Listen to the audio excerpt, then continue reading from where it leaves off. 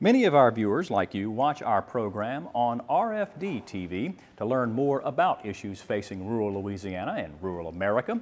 Now that RFD has launched two new stations, Rural TV and Family Net, you'll have even more ways to keep up with those ag issues and how they relate to you.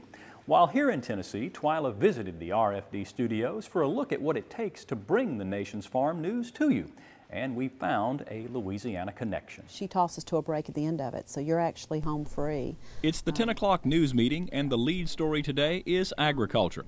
The lead story yesterday was agriculture, and tomorrow, well, the lead story will be agriculture as well. Good morning to you, and welcome back to the Market Day Report. I'm Tammy Arender. This is RFD-TV in Nashville, and farm anchor Tammy Arender is preparing for her 5-hour daily broadcast, bringing farm news to millions of rural residents across the country.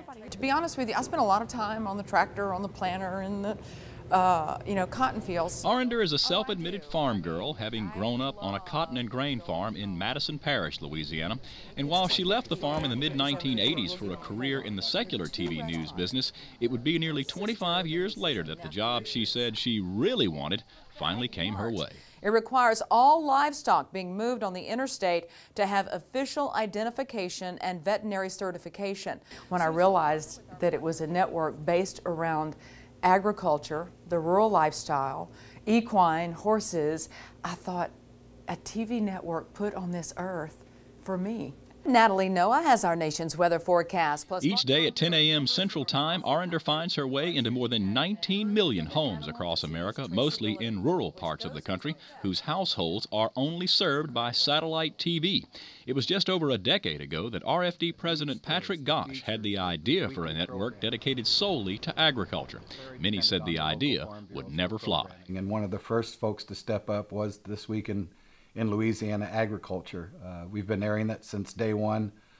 They helped us prove our theory to begin with, that folks in other areas of the country would be just as interested in agriculture from other states. And that proved to be the case. Since its inception, RFD has expanded its programming from farm news to music to family-oriented television that many rural Americans say they want more of. Television that promotes sound family values, says Tammy Arender, that could always be found on the family farm. It is a lifestyle and an upbringing that instills family values. It instills a work ethic.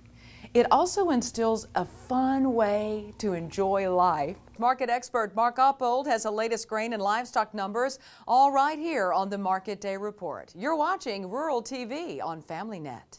Tammy Arender says she recalls fondly her days on her family's soybean and grain farm. Her 20-plus years in the news business, she says, helps her tell more compelling stories about the nation's farmers and ranchers.